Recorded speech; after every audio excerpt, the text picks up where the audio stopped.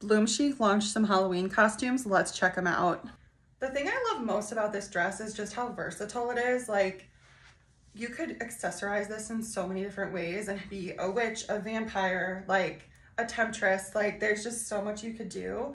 I'm obsessed with this. How cute is this without being like obnoxious in your face Halloween?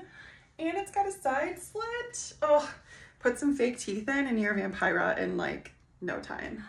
I am obsessed with this one. It's like Cosmic Goddess. It's so good.